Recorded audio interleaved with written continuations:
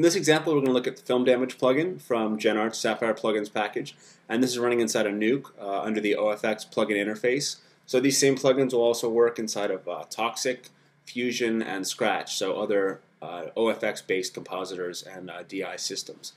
So FilmDamage is going to go ahead and add imperfections that one would typically find with older film, not well-preserved film, so it's going to add dust and hair and a bit of flicker and defocus. And first thing I'm going to do is actually play back the source clip for you. And then we'll go ahead and take a look at the difference once FilmDamage is applied. So that's our source clip.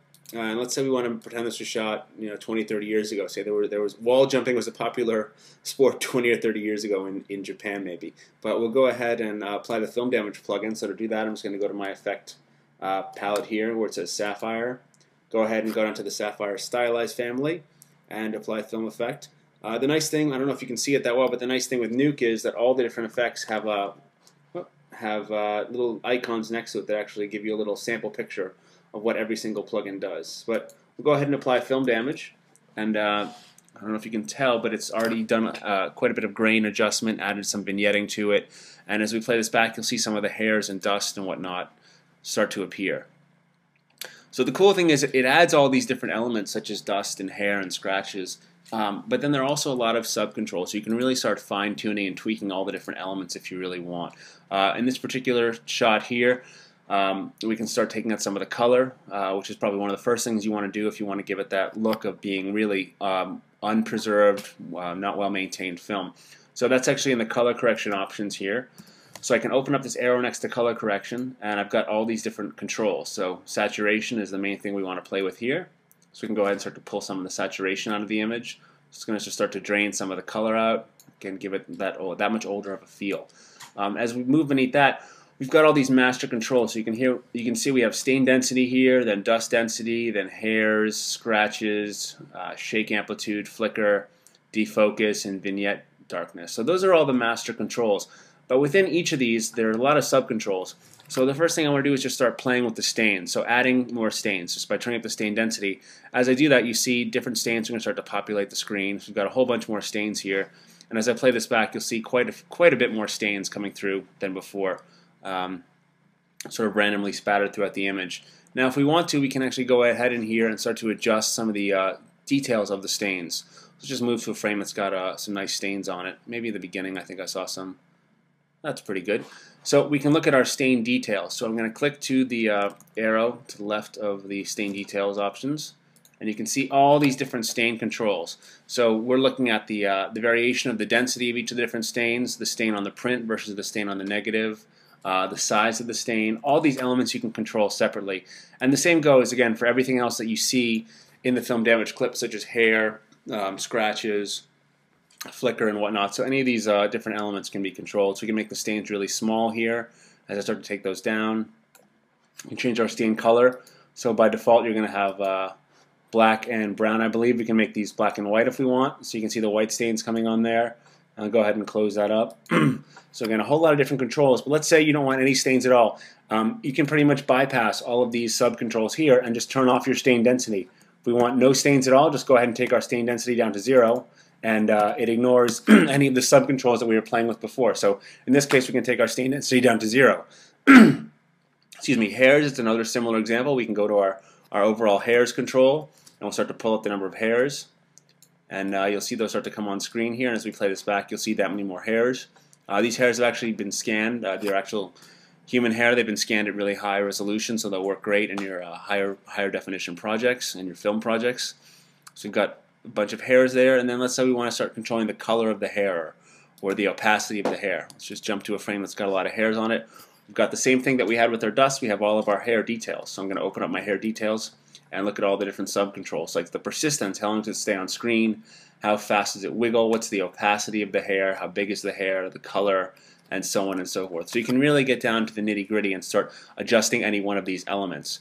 I'm going to go ahead and skip to the scratches option to show you one particular parameter that you might find useful that's not necessarily evident when first looking at it. So I'm looking at my scratches now, and I want to go ahead and start turning up the number of scratches. So we're just going to turn up the scratches. You can see we have quite a lot of scratches in this image.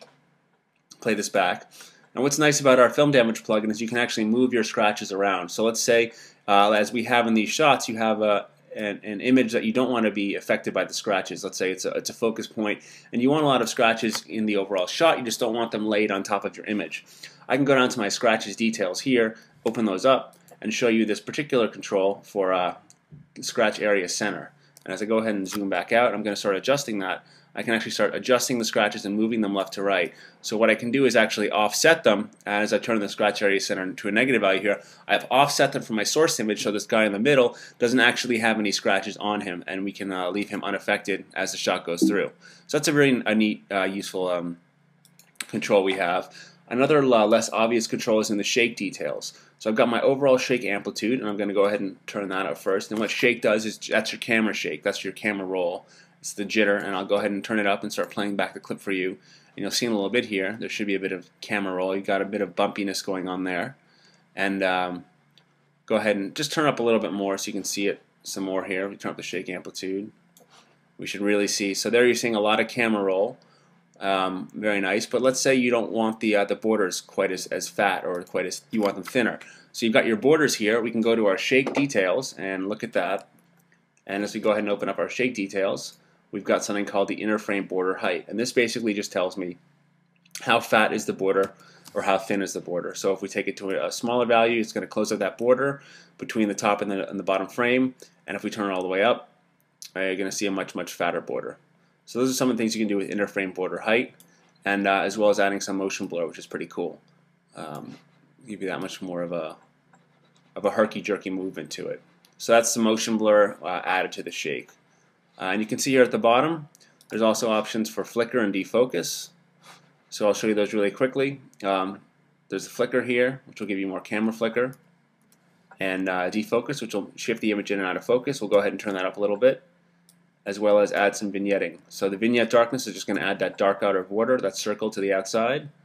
And if we wanted to, we could step in and change even the vignette color. So I've got my vignette darkness I just added, as well as vignette details. I can go ahead and show you down here the vignette radius, vignette softness, and whatnot. You actually, I apologize, you can't change the color. We have a separate vignette plugin that you can use to actually change the color of the vignetting. So let's say we wanted a vignette, maybe a blue vignette for some reason. Easy enough to do. We'll just go ahead and take the vignette darkness down here. So there's no vignetting. We'll go ahead and add another plugin. So we'll go back to the Sapphire Stylized family and add the vignette. So now you can see it's added a vignette over the outer border. And we can go close up our FilmDamage here and just go to our vignette, and there's a vignette color. So if we want that weird blue vignette, easy enough to do. Go ahead and pick something in the blue hue there, and click out of that. Let me make sure I was selecting it right. Sorry about that. I had the wrong slider. There we go. So we've got a bit of a blue vignette. There we go. So that's our bluish tint vignette, and we can do that. So this is just simply adding a second plugin, and now we've got both our FilmDamage and our blue vignette going on there. So that's Sapphire FilmDamage, along with a little bonus showing a vignette for Sapphire plugins running on Nuke.